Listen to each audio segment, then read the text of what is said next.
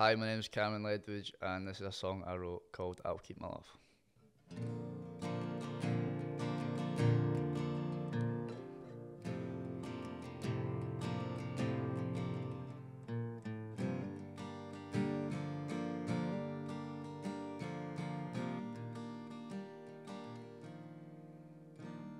We'd sing when we were young, laugh when we're older. I'd hold you so close as the days they got colder. I'd carry you to bed when you'd had too much to drink, and you'd make me laugh if I gave a cold shoulder and promised me love till the day it was over. I wish that I'd said these words that were buried in my head. Life could be so easy, so let's run away. I will hold on to you. Will you hold on to me? I want all of the world, and all of my world is you. Let's play pretend and just keep on going. Stay till the end. We don't have to ignore that I want all of the world. There's nothing that I wouldn't do. So I'll keep my love for you. And we'd dance in the kitchen to our favorite songs, and we'd both do the dishes. We were so strong, yeah, my love is forever, and I want forever with you. Life could be so easy, so let's run away. I will hold on to you. Will you hold on to me? I want all of the world, and all of my world is you. Let's play pretend and just keep on going. Stay till the end. We don't have to ignore that I want all of the world. There's nothing that I wouldn't do. So I'll keep my love. I'll keep my love, I'll keep my love, I'll keep my love. I'll keep my love, I'll keep my love, I'll keep my love. I'll keep my love, I'll keep my love, I'll keep my love.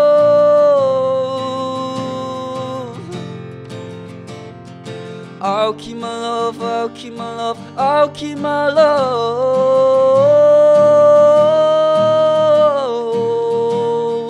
Life could be so easy, so let's run away. I will hold on to you. Will you hold on to me? I want all of the world. There's nothing that I wouldn't do. So I'll keep my love for you. So I grew up in a town called Denny. Was born, grew up like till 18, until I moved for uni. It's just your typical small Scottish town. You've got lots of different characters. You've got that real sense of community where you could walk down the street, and if you don't know someone, you'll say hello or whatever. It's one of those places that a lot of people can relate to. You know, you go out when you're younger, play football in the streets, play chappie, all these things, get a chase off someone else. It's those experiences that kind of turn you into the person you are. And it's a town that, you know, I'll always call my home because it's went back to great grandparents. Just I'm kind of the first person to ever step out and move away for a bit.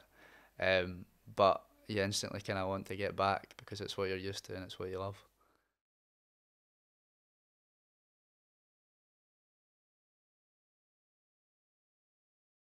It's actually a daft reason why I got inspired by music. I played football at a young age, and my dad used to always like drive me to football. And he'd play like Engelbert Humperdinck, Neil Diamond, like all the classics. Never really anybody that I sound like. But it was actually I played a lot of Xbox and I had Guitar Hero, and I just always played Guitar Hero. And then one day I had the chance. It was through school, and it was like primary 5, and they were like, "Oh, free guitar lessons." They gave you a free guitar, like just kitted you out. And then obviously I signed up for it, and my gran said to me, "You'll never stick at it." So she said, "Oh, for every year you play guitar, I'll give you a tenner." So for the last 10 or so years, I've been getting a tenner every year from my gran.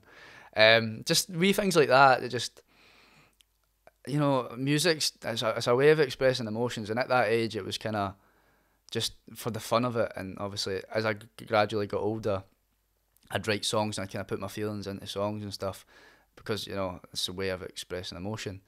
And then obviously when I was writing songs, playing the guitar and singing, I'd always had an interest in singing.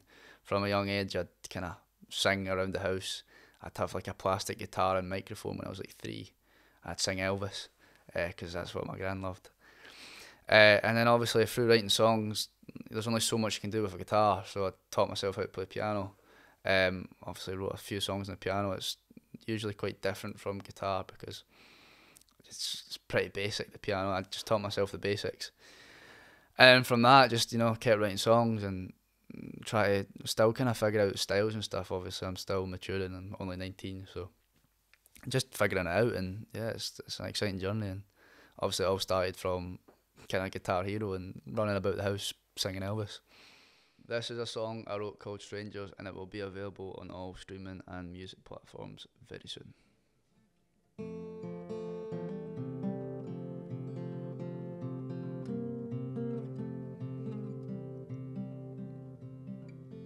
I used to be your man, but now I'm losing that feeling, trying to understand how I could stop all this bleeding. Used to be friends, but now we're losing touch. Just one moment and I'm not good enough. Sharing our stories as we both grew up. Now that's not us. We're just strangers staring down this road we used to go to. I've been searching for you, they search for me too. Oh, we're just strangers waiting on an antidote. Might need a miracle. I've been searching for you, they search for me too. For me too.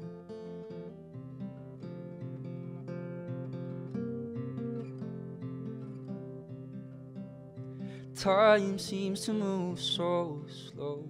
Since the day you left, I don't feel nothing at all. My hands are shaking and my breath feels so cold. And now our stories won't ever be told. Used to be friends, but now we're losing touch. Just one moment and I'm not good enough. Sharing our stories as we both grew up. Now that's not us. We're just strangers staring down this road we used to go to. I've been searching for you, they search for me too. Oh, we're just strangers waiting on an antidote. Might need a miracle. I've been searching for you, they search for me too.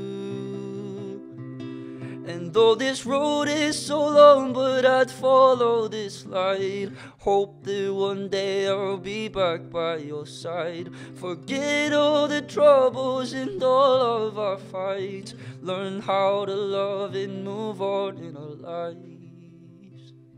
We're just strangers staring down this road we used to go to. I've been searching for you, they search for me too. Oh, We're just strangers waiting on an antidote. Might need a miracle. I've been searching for you. They search for me too. For me too. I started doing the voice journey when I was 17, like the first audition process. But then I turned 18 before my blind audition. So obviously, I think I was just, there was a few of us that were like 18. Well, I think there was like a 17-year-old as well. But most of the time when I was there, the way that the kind of days worked, I was always the kind of the youngest person that was on set or in the studios and stuff. So it was an experience that I think I just had to jump into. Don't get me wrong, it was terrifying. Obviously, I always kind of doubted my ability when it came to music. But I think like having that, you know, getting on these kind of shows, like you have to have a certain level of ability. And I think it gave me that bit of maybe I am actually alright at this. But also hearing all the other contestants that have been singing for 20 years, that have been doing it all their life, people that worked on Broadway, like worked alongside like mega stars. It was good to just sit back and listen to like, because I think these days we're so obsessed with like social media and stuff, so like we got put in a room where we had our phones taken off us because we weren't allowed to find out who was getting through at the time. So you actually had to talk to people and hearing all like stories of people and like the music industry, because I'd kind of went in blind to the music industry. Had like I never had much experience. I think The Voice was my first ever gig. I'd actually not played a gig, so getting to hear all their stories about things they've done, and like, you know, they've had records labels and then they got dropped, and all their bad experiences but then all their good experiences as well, it kind of opened my eyes to maybe what I wanted to do, and it's gave me more of an understanding of like, you know, where I want to get to as well.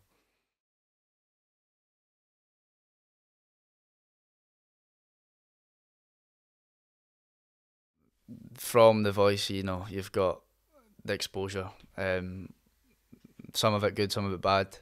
I think most of it, 90% of it's good.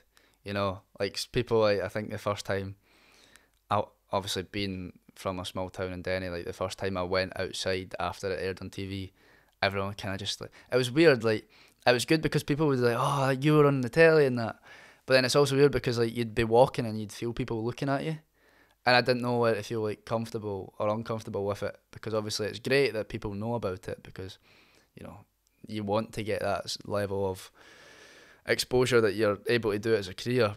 But then at the same time, you're like, oh, I feel a bit insecure right now. Does my hair look all right? If I maybe got like a bit of toilet paper staying at the bottom of my pants, I don't know. But no, it was mostly good. And obviously being a student as well, like you'll go out in clubs and someone will be like, oh, you were on The Voice, and then they'll be, oh, I'll buy you a drink. So it's like, you know, it's good in that sense because money's tight at the moment. But I think the worst part, there was one thing that kind of like overshadowed all the good parts. It was like the week after.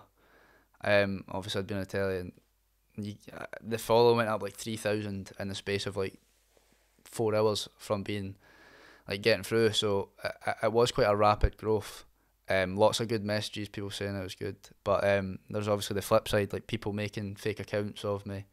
There was one in particular that had the username Cameron LEDWIDGE Kill Yourself.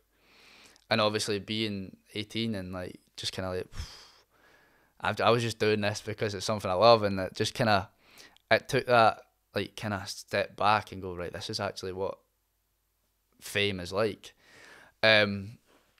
But I kind of like, obviously I tried to not let it affect me. Like I kind of let it bother me for half an hour, and I thought, right, okay, whatever.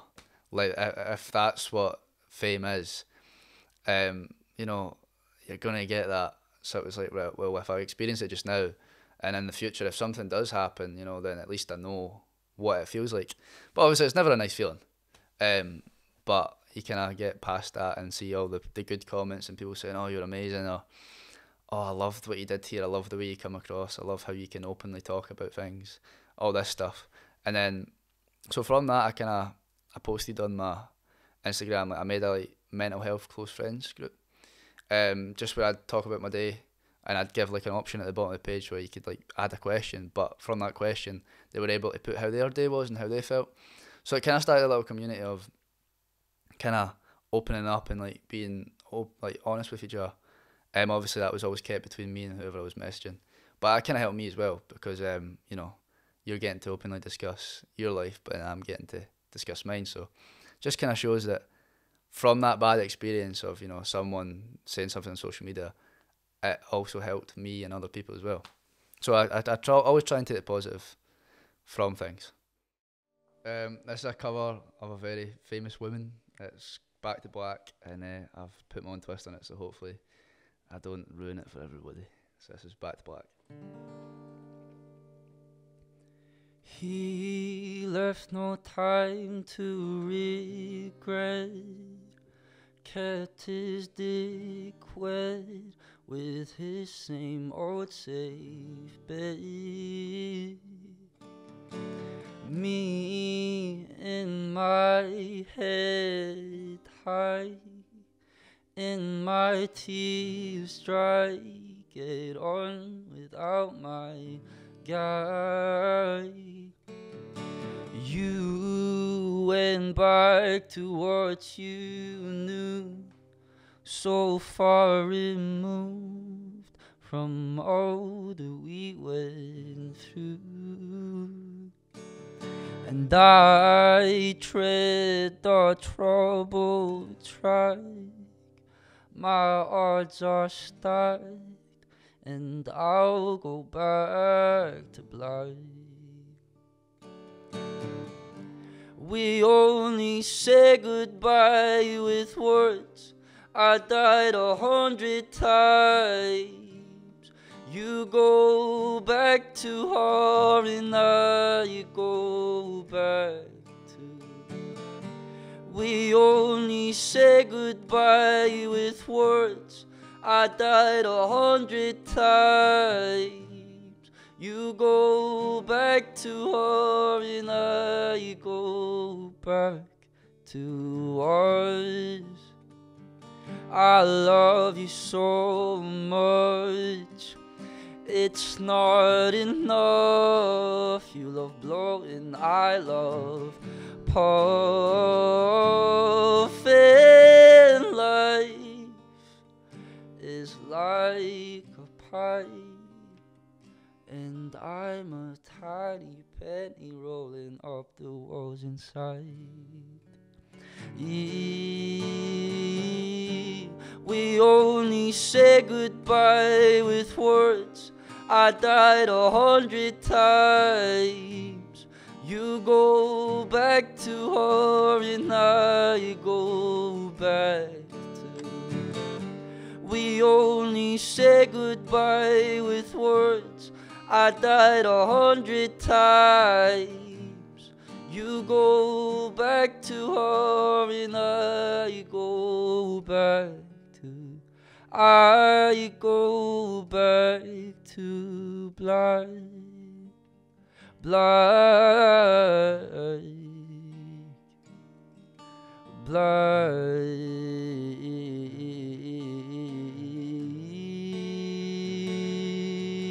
black, black,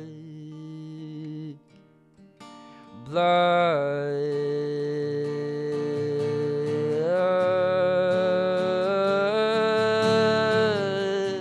We only say goodbye with words. I died 100 times. You go back to her and I go back to. We only say goodbye with words. I died 100 times. You go back to her and I go back to. We only say goodbye with words. I died 100 times. You go back to her and I go back to. We only say goodbye with words. I died 100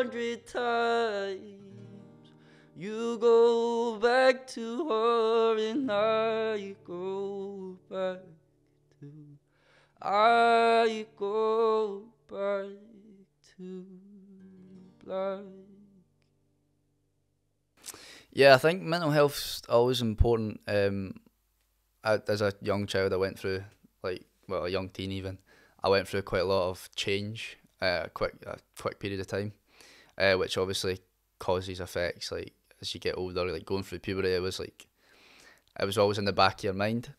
So obviously I had like troubles with anxiety and like mood swings and like feeling down and stuff. So like music was always that kind of escape. And a lot of people will say this, like most musicians use their songs as a escape, a way to tell stories. And most of the songs I write will have an underlying theme, or meaning to it. So quite a lot of the songs that I write and release are often personal, or obviously speaking to friends and family, like just them talking about their worries as well. It's often easy to put it in a song and kind of allow people to relate, because most people will have mental health problems at one point in life. I think having that way of listening to someone else with the same experiences, you'd feel less alone, because you can often feel quite alone with mental health, but knowing that someone else has maybe felt the same gives that kind of way of knowing, well, if they've managed to conquer it, then so can I. And obviously through mental health, I've obviously released a song, Sometimes in Love, which I think you've heard on this interview so far. And I donated all the money from that to Scottish Association of Mental Health. I think I raised like 100 for that one, and then I also donated like my first ever song that I released. It was about my mental health. It was called Another Day. I released it in January 2020. Sorry. And I donated that to Falkirk District Association of Mental Health. And I never really thought anything of releasing a song for the first time. I'd recorded it in my bedroom, like done all the vocals, done all the editing. Like the quality's not the best. I think I'm actually going to redo it and maybe master it, because it is a very meaningful song, and it kind of goes through like when I was at like I felt my lowest. So I thought it was fitting to, I released it on all the music platforms and iTunes, and I didn't really expect much of it. I said that I was donating all the money to Falkirk District Mental Health, and it managed to get to something like 42 in the iTunes charts. And I remember thinking, how's that happened? Because I was just like a 17-year-old still at school. It was just the whole community, like Denny, Falkirk, LEDWIDGE, all these places that I was from, people buying it and sharing it everywhere, and it was just kind of like, wow. I had that first taste of what life could be like and that excitement of it. But yeah, it's just, I feel like mental health is like something that's very current, and if I can write a song that makes someone feel safer or less alone, then I'm definitely going to do that. And that's kind of what I aim to do, like as I got on my wrist, be kind. I'm always like looking to make, like, not inspire's not the right word, but mentor, or like to make sure people know that it's okay to talk, because it is. And as I said, be kind. It's something that I just said in a video once, because like you never know what's going on in someone's head. You can be the happiest person outside, maybe on the inside you're not. So yeah, just be kind, and hopefully everyone can do well and be happy.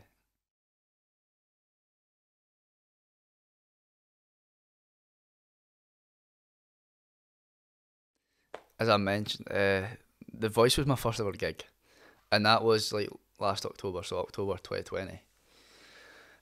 My aims for music was to focus on schoolwork, finish 6th year, which was I got cut short because of COVID, so it's March 2020 we got kicked out of school. My plans was that as soon as 6th year was over, I'd get my head stuck right into music, I'd start playing live, I'd do all these gigs, I'd try and get the field, and then obviously COVID came along and kind of cut that idea out of the way. So when The Voice happened, it was kind of all like gung ho, like just go for it. Obviously that was my first gig. I'd never really played live apart from the odd like Denny Town Centre. I played the Denny Town Centre opening. Got asked by a council member that I knew to play it. Can't say my voice was very strong at that point. I was like 15. I played like the Denny Gala days and stuff. So nothing like too big. It was just kind of playing in front of the community and people that I knew. And then as of, I think, I'd booked a headline gig for December 2020, which got cancelled with COVID. And then I booked one for August 2020. It was supposed to be August 2020, and then I got cancelled, and it got moved to December 2020, and it got cancelled. So that was all through a promoter that I started like kind of getting like they caught an eye of me on social media, because that's kind of where I was based. I'd only ever posted on social media like covers and my originals. And they're called Sucker. It's down in England, and he kind of just like took me under the wing, got me these opportunities, and then I had my first proper live gig in Newcastle. It was a support gig with a band called Rest, who are actually very, very good in Scotland. I was just kind of like, well, I was at work on the Thursday, and I was just about to start. It was like 1:58. I was just swiping at 2, and I got an email being like, "How would you like to go down to Newcastle tomorrow and play a gig?" And I was like, "Yes." First gig ever, and then playing in Newcastle. So I went down to Newcastle, played this gig, and then I got a text that night saying that on the Saturday someone had to pull out of a gig because of COVID at Sneaky Pete's. It was supporting white novels. So they were like, "Oh, you want to come play?" I was like, "Well, I've already got a set because I've played this gig tonight." So I was like, "Yeah." So I'd never played a gig, and I'd had 2 gigs in the space of 2 days that wasn't supposed to happen. I was already lined up to support Josh Grant at the Mash House. It was a sold out Mash House. Well, no, it wasn't sold out, sorry. It was almost sold out. So I'd already had that lined up. I had like 40 of my family and friends like sold tickets for to come. So I'd had a set, and I'd played these 2 gigs, and then I kind of was like, I got the taste for it, and I was like, wow. I was like, I'm ready for this Mash House gig now. So I went to the Mash House, supporting Josh Grant, and it was incredible. Like that feeling of like being on stage with like people singing your songs back. I was kind of like, I want this feeling more. For Sometimes in Love, I asked the audience to put the torches up, and I kind of like, it caught me off guard. Like I'm quite an emotional person inside, but I can't really express it on the outside. But it's the first time I kind of thought, whoa, I could feel a tear running down my cheek, kind of thing, because there was like 80 people holding their torches up, singing my song back. And I just kind of thought, wow. I was like, I want to be doing this on a big scale, like, because yeah, these small venues are great because you can really connect with an audience, but you're like, oh, I just want thousands of people singing my song back. And I think it's one of those ones where you've always got to have good ambition, but you've also got to be realistic. So like right now, obviously I've got my headline gig December 19th at Sneaky Pete, so that's like kind of my first ambition was to get a headline gig, sell it out, hopefully. I'm hoping to do that, obviously, with all the opportunities that will hopefully come up. But yeah, like the usual ones, like sell out King Tut's. St Luke's is up and coming as well. I've seen Lewis Capaldi play there when I was like 15, before he took off and took over the world. So playing all these venues that I've went and watched people at, I think that's something that all Scottish musicians want to do. Is like, you'll go and see someone that you love at a gig, and you'll be like, I want to play here. Like I can't go to a gig now and not want to be on stage. So I was at this gig the other week, and I was watching it, and I was like, oh, I wish I was getting on stage, but you can't, because you need to watch it, and you're like, oh, it's all that you kind of think about, because once you experience that feeling of it, it's hard not to want it more. But yeah, I'd also like to, tour the UK. I think, but with the voice and stuff, all my followers aren't in like one area, so they're all kind of spread out across the UK. So like all these people that I've bought, like I released CDs, and I was sending CDs to like Southampton, London. So one went to America, one went to Canada. It was completely mental. So like playing in all these different places and meeting people that have supported me through social media. I've done it for years. I've done social media for years and hope to kind of get seen. And obviously these people that have spoke to me and followed me from whence my voice was horrible and my songs weren't as good. But yeah, it'd just be nice to like meet people. I think that's kind of what I like about music, is you meet people and you get to talk about anything, and I like talking. I like talking a lot. So my name is Cameron LEDWIDGE. This is my last song. It is a song I wrote and recorded during lockdown last year, and it managed to get to number 11 in the Scottish charts. And it's called Sometimes in Love. So if you do like it, please type it up, listen to it, and help a boy out. So this is Sometimes in Love.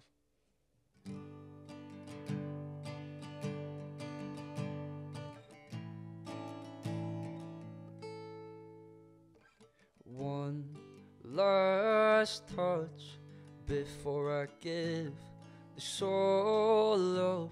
And I know it's scaring me to think about you in somebody's arms. And those 3 words that we would always say are fading away and slipping away off of my tongue. But I'll always remember the people that we used to be. Sometimes in love we get lost, and sometimes in love we can find that the truth in our hearts is never the same in our minds. It's never the same in our. Sometimes in love we feel whole, and sometimes in love we feel nothing at all. But I'll wait, yes I'll wait, oh I'll wait